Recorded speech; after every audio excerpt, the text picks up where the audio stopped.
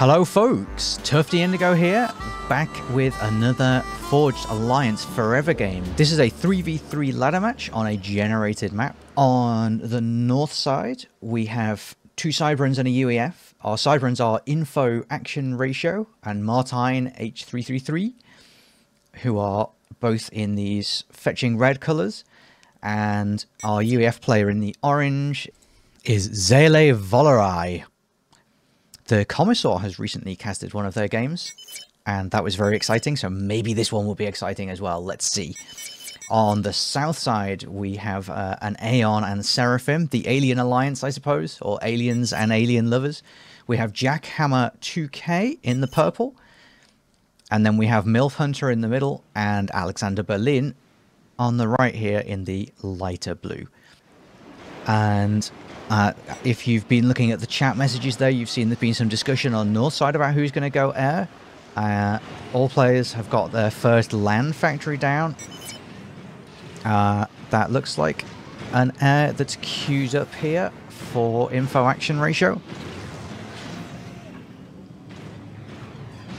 Sele is confused about whether ACUs perhaps it's walked a bit further than they intended, but it's just gone far enough to beam build this this hydrocarbon plant, so that doesn't look too wrong. Meanwhile, if we look on the south side, everybody's put a first land factory down, and this looks like it's going to be an air here for Jackhammer. Also a bit of negotiation going on over here about who's taking which mass points. And Info Action Ratio is planning a drop once they get their air factory online and a transport out. They've even paused their land factory to let them get that up. Perhaps they were briefly stalled there if we just have a look at their eco.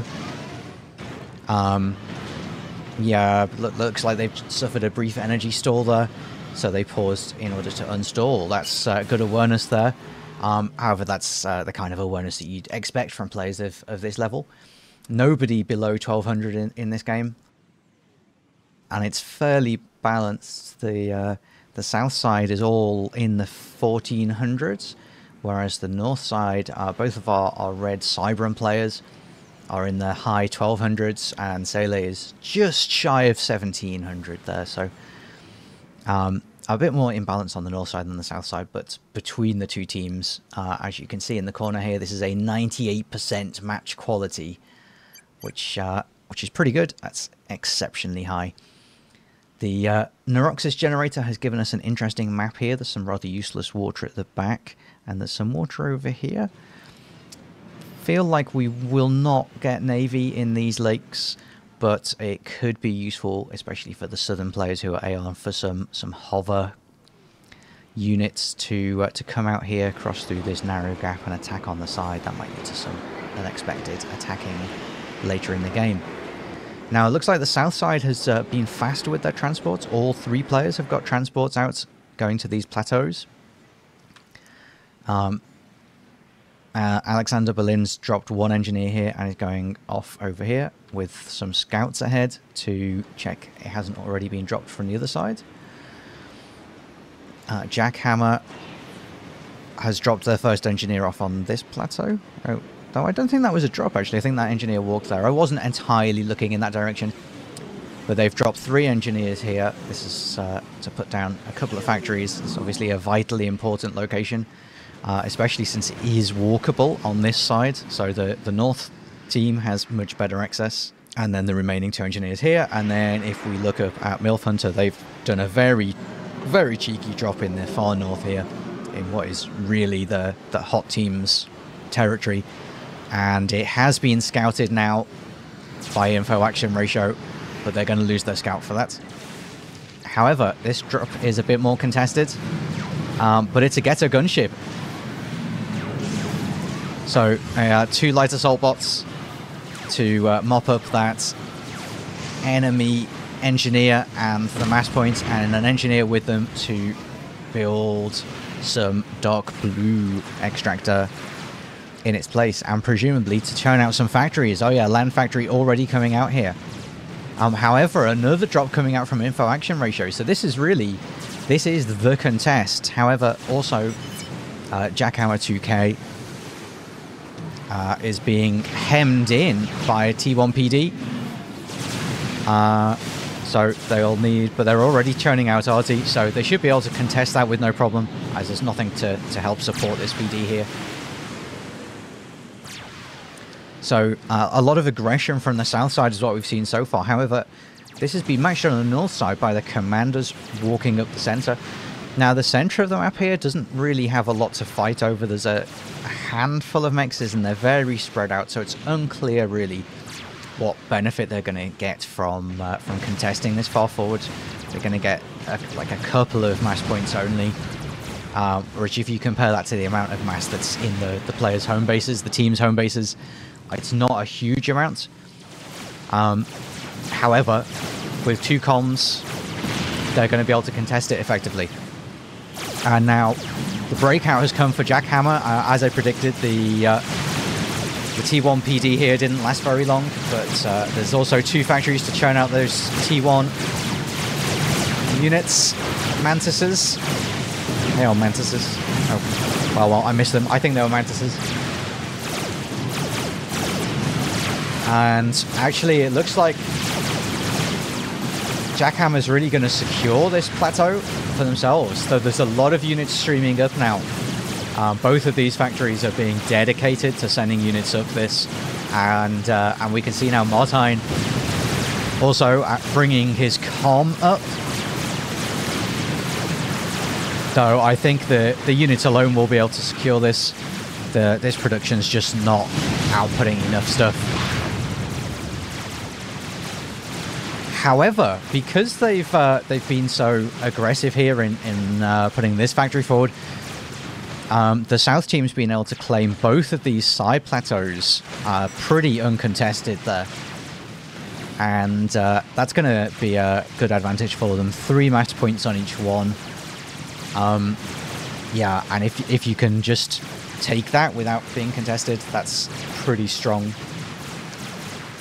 And it's going to take some air to dislodge them. We see 1 bomber coming out here for Alexander Berlin. It is just flying into some inties, so might not get much work done, but it's probably going to get a pass.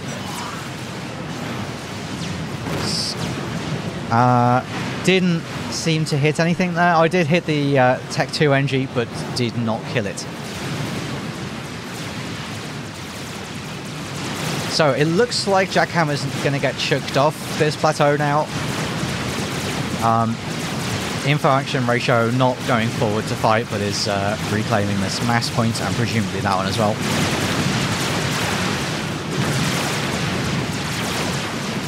But it was a really worthwhile distraction. As I said, these 2 are pretty strong. The lone bombers here for Alexander Berlin are not going to get any more work done, I think. They're just being descended upon by interceptors as soon as they come in. Also interesting matchup here between these 2 engineers for Sele, who is not using them right now. Attention must be elsewhere. Oh, probably on the interceptors. But there's also these artilleries that are not really going to take the plateau on their own.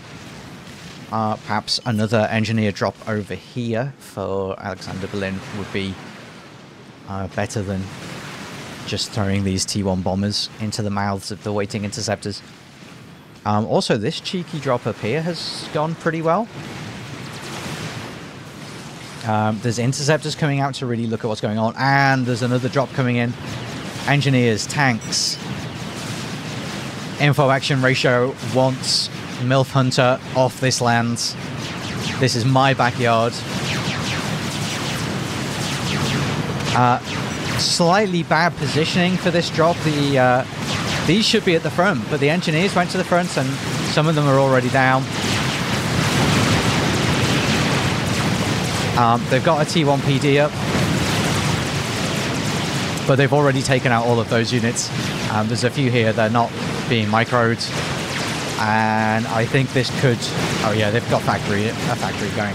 I think this is going to be enough to get rid of MILF Hunter from the red backyard. So that's 2 reasonably successful counter invasions going on here, but still, both of the edge plateaus going to the south team uncontested. Meanwhile, the center is hotting up a bit. Still 2 commanders here. Units being ferried to the front lines.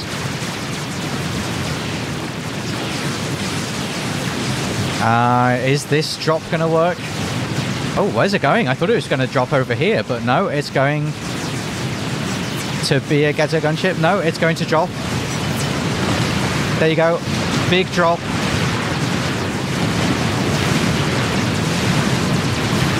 The transports had to beat a hasty retreat. It got a bit of damage in on this mech, but the mechs didn't get finished off.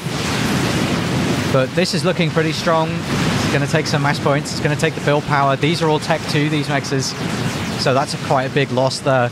And there's really nothing to fight this because all of the fighting units are up at the front. I feel like the North team could reasonably push in here.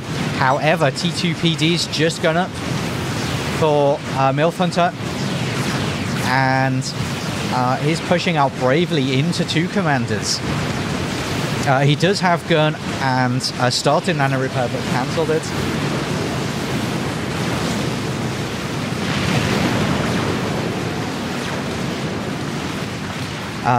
So managed to relieve them of this mech, but this is now a bit of a stalemate because it's going to be very costly for North to try and push into this T2PD. However, this raid, the airdrop here, the raid's keeping moving, so it's leaving a lot of stuff behind. There's a T1 PD there that it's just run away from, but it's taking out T2 mechs after T2 mechs. Still not really enough to contest it. 2 of the tanks have gone, but this is still more than enough to take a few more mechs. Yeah, this T2 mechs and a couple of those T1 P-gens all at risk here. Another 2 flares. They're actually going to do it there because the tanks are out of position. GG says Jackhammer. I'm not really sure why. I mean, this was a bit of a loss, but the south side is now mainly on Tech 2. They've got T2 PDs scattered about. It's a lot less vulnerable to raiding than this area was. So that I feel like they're able to stabilize this. This is in a bit of trouble. These drops from Orange are doing so much work. And there's just not enough concentration from Alexander Berlin. Trying to get up for T1 PD, but the units are heading south. It's not going to help. And it goes down immediately anyway to the artillery.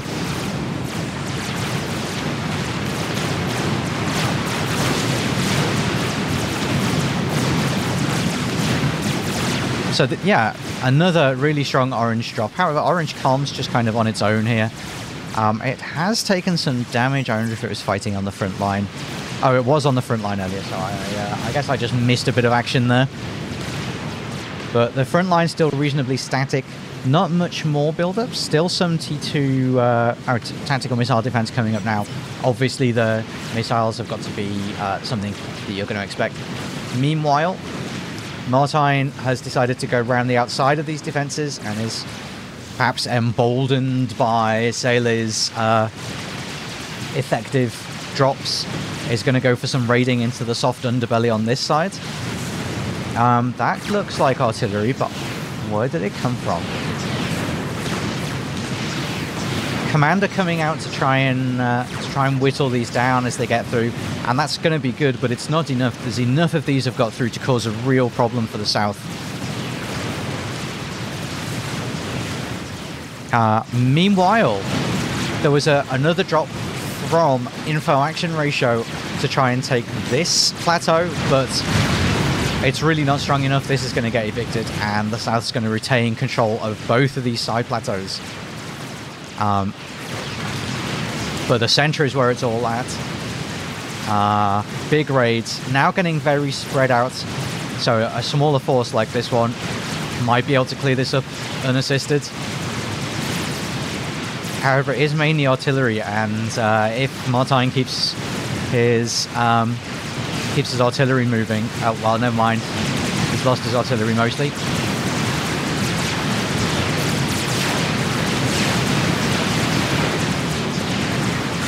So, some raids of varying success. Not much raiding going on from the south team. Oh, gunships now are coming out for Zele, who, yeah, is exploiting complete lack of AA on this side of the islands. Some inties come in, but not enough, as, yeah, they're up to T3. They've got ASFs in their mix. This could really do a lot of work. And Zele is really looking like the MVP on the North team at the moment. I mean, they are the highest rated. We did talk about the level imbalance at the start. And so they're being really effective with these daring attacks. Two really good drops. So the one on this side has been repelled now. And now really strong in air. T3 air, while the south side's not fielding T3 air, and really basically nothing in air. They did have a few inties. They've gone. Have they started teching up? Yeah, they do have a T3 HQ. Nothing else is upgraded there. And don't see anything here. There's an air factory that's just making engineers, sure. And this one is turned off, but these are all still T1, so it looks like Jackhammer's the one who's in the best position to save air for the south team, but they've really got a lot of work to do. A raid coming out for Jackhammer, but I think this is a bit of a desperate raid. They had the units, they were just going to get picked apart by gunships anyway. They might as well push in a bit, but they're pushing into T2PD. T2PD outranges T1RT, so this is a big problem for them. This is not going to get anything done. And so we've had a bit of an interesting imbalance where both of the players have started putting T2PD in the places where they're being attacked before they've really got the T2 tanks coming out. Though I do see there's some TAC missile launchers, some flak, and some hoplites coming out of Martine.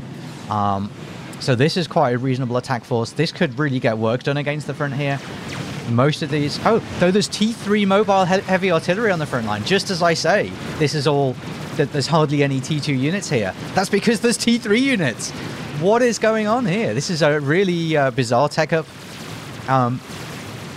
Very interesting. However, another drop now coming out for the North team. Seems to be only engineers. That looks like some AA is going to get dropped as well. And they're putting down a land factory.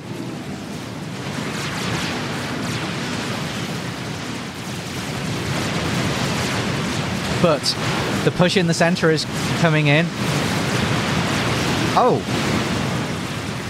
Oh yeah, sorry, I thought I'd missed a comm death there as all of these units transferred from info action ratio to Martine, but no, he was just giving them over to allow more effective micro. That's really good team play there.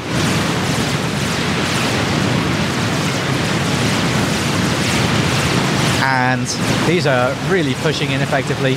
The hoplites in the mix are getting a lot of work done with their higher DPS. But the whole force is pushing in here. The mobile missile launchers at the back here. There is a bit of TMD here, so they're not going to get damage done until that gets taken down. But they're certainly providing a lot of pressure. And these two comms on the front line are starting to look very threatened. In fact, it's all three comms on the front line here. With three, actually, they should be able to field enough firepower to repel this, which is why these units are trying to run straight past and not stopping to engage them. But all the same, that's very risky. If you're going to get out-teched and walked over like this, you don't want to have all three comms in the same place. And now there's a Continental drop. Oh my god. Orange, these drops. What are you doing, mad lad? Sele did lose it on this occasion. Their Inties just didn't keep up with the Continental, and it was taken out by Jackhammers. And as we said earlier, Jackhammer really in place to be the savior of the team for the South Air Force. And yeah, came in clutch there, stopping that, what could have been a very powerful drop. And now it's going to be clear to North that they need a lot more ASFs if they want to keep penetrating the South Territory with drops like that. However, Stingers coming out are coming another Continental. I wonder if maybe this... and it's all T1RT on it, it looks like. Yeah, it remains to be seen. There's a mixed ASF and Inti fleet here just to provide some cover for it. Oh, they do seem to have had a very decisive air engagement with that. So, looks like this one's going to get in unmolested pretty much. Take out some gunships on the way. Where's it going to drop? Things are looking pretty bad for the south side at the moment. They're getting dropped again in... Just make up your mind where you're going to drop it. You never know when you're going to fly over some SAMs and lose everything. Just looking for the best drop point, but here we go. It looks like they've settled. T1RT right in the soft underbelly of the southern eco. And again, there's no units at home to fight this. I think some NGs are going to be rushing to spam up PD, but I think this is going to get a lot done. Again, Mex is going down. They're absolutely melting the T2 Mexes, running away from the PD. And yeah, a GG comes out again. I think there's maybe a bit of defeatist talk on the South team. Oh, and MILF Hunter control case, but their comm is still there. There we go. Yeah, it's always sad when a player goes out like that, but that was the player that got raided here, and now right at the back as well, so perhaps they feel like there's nothing more they can contribute. But there's still a lot of eco on the south side. This is the first time we've actually looked at the eco, but if we compare, they are maybe 170 mass behind. That's a pretty bad position to be in, but 300 is not nothing. They're still in the game, and as we can see here, there's some missile barrages coming out. Is that 1, 2, 3, 4 TMLs trying to take on this? Spam me some E, says Martine. Oh yeah, they are looking very much behind in the energy game. Oh no, actually it's info action ratio has got the least power income there. And probably power stored. They've turned off their factories. Let's have a quick look at their eco. No, they've got full energy now. I don't know why they've got that. No, these are the ones on the plateau though, so they're not going to do anything useful. Makes sense to keep those turned off, or even to reclaim them. Some ferrying of units to this plateau going on. It's a bit of a weird place to drop. Perhaps they're hoping to build some artillery to try and threaten this. Oh yeah, just putting down some engineers. A T3 and a T2 engineer. They could definitely be putting down some arty or a missile base here, just to get rid of this, which is surrounded by T1 anti-air and the mobile T1 anti-air. Anyway, a stream of T1 bombers now coming out for Jackhammer. Just hoping to take on the plateau. North was very incautiously flying the over the back line of the south base, and so that seems to have gone away. Oh no, there's quite a few more at home coming out here.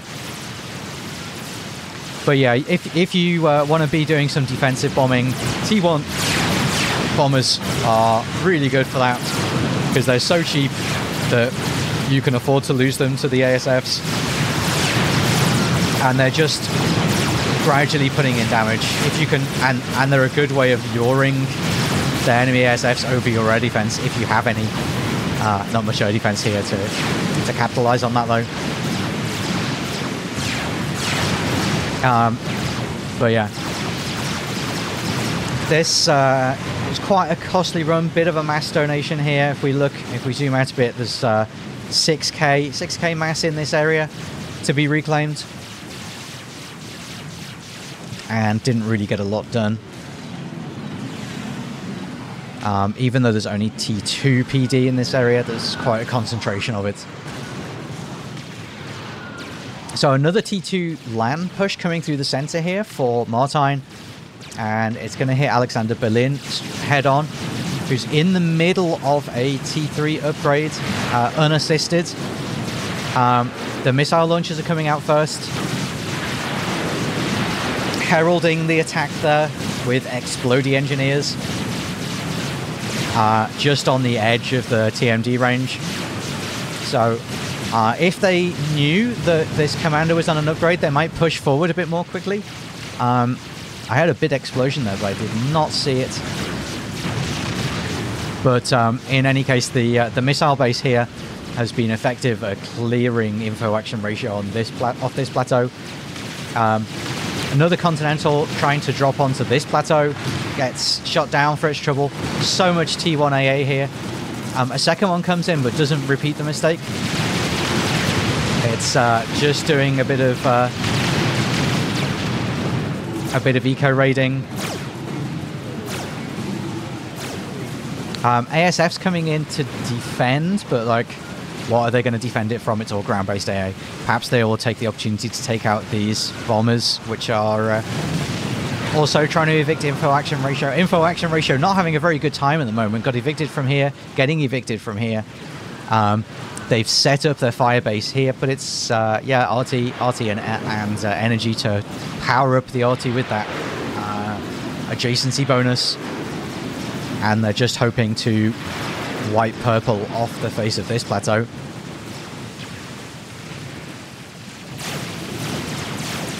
Alexander Berlin here, walking up the hill to try and evict info action ratio on this side. They're still holding on. They're about to lose that mechs. Wow, they're using the ability of the mantises to assist construction there. So this is going up even though the engineer that started it has been destroyed. However, it's anti-air. That's really not going to do very much.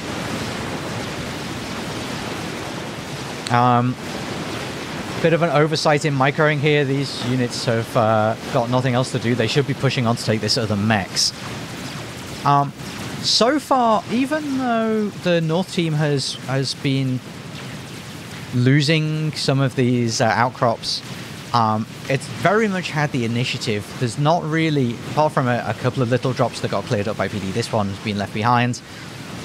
The mainland hasn't really been threatened at all, whereas, as we've seen, the south has been troubled by raid after raid, mainly from Sele, who's been really on it with keeping that pressure on and keeping the initiative in favor of the north side. And again, if we look at the mass here, still 310 mass ahead for north, and I think that's really the reason why.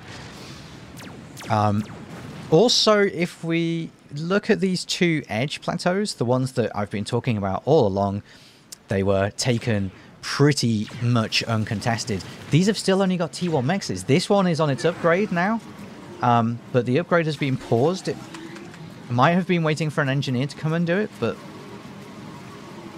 there is no engineer on the way. That's just got lost. This engineer is supposed to be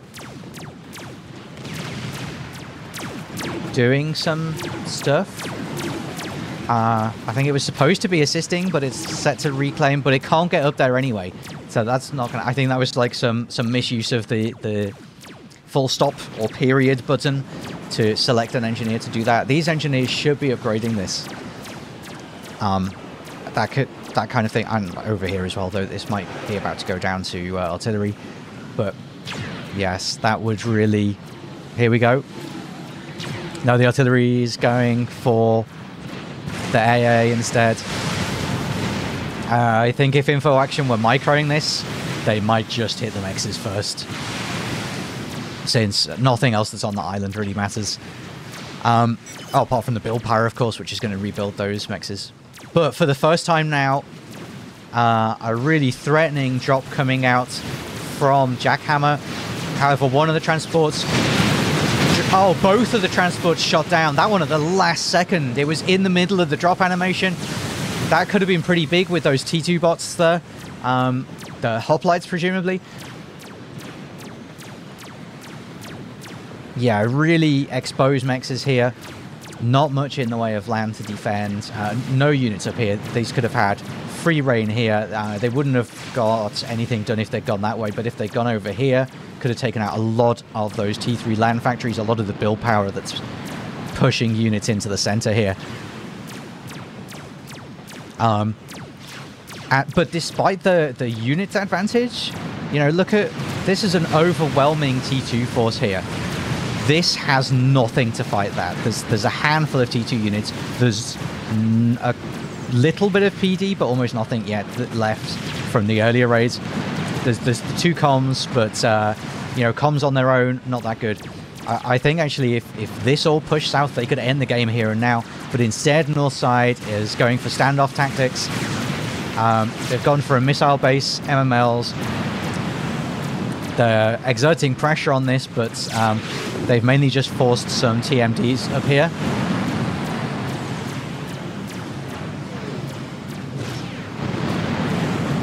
That looks like it might have had a radar in the middle of it. These have completely bypassed the TMDs. They're going for these mexes. Good shot.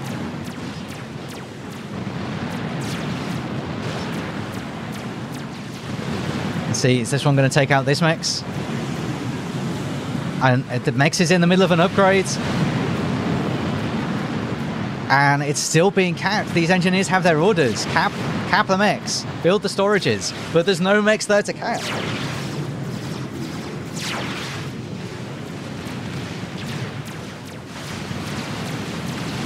Scouts now coming out for Jackhammer, and yeah, they've seen what's waiting for them in the center here now. They've seen what's going on here. Lots of engineers coming out. They've realized if the scouts can fly over you, then bombers can also fly over you. Time to build SAMs. So SAM's going up there. Strategic launch detected. But a nuke comes out. Here it comes, and it's from Zele. I know anti-nuke, says Zele. I'm not really sure what they're saying there. They know that there is one. They know where it is. They know that they don't have one. I'm not sure what they're saying. But GG coming out for Alexander Berlin. And it looks like this nuke is going to land. No, it got anti-nuked. But again, the GGs have already come out. But if we look at the center, the MMLs exerting pressure here. Again, just on the edge or just outside the TMD range. And, yeah.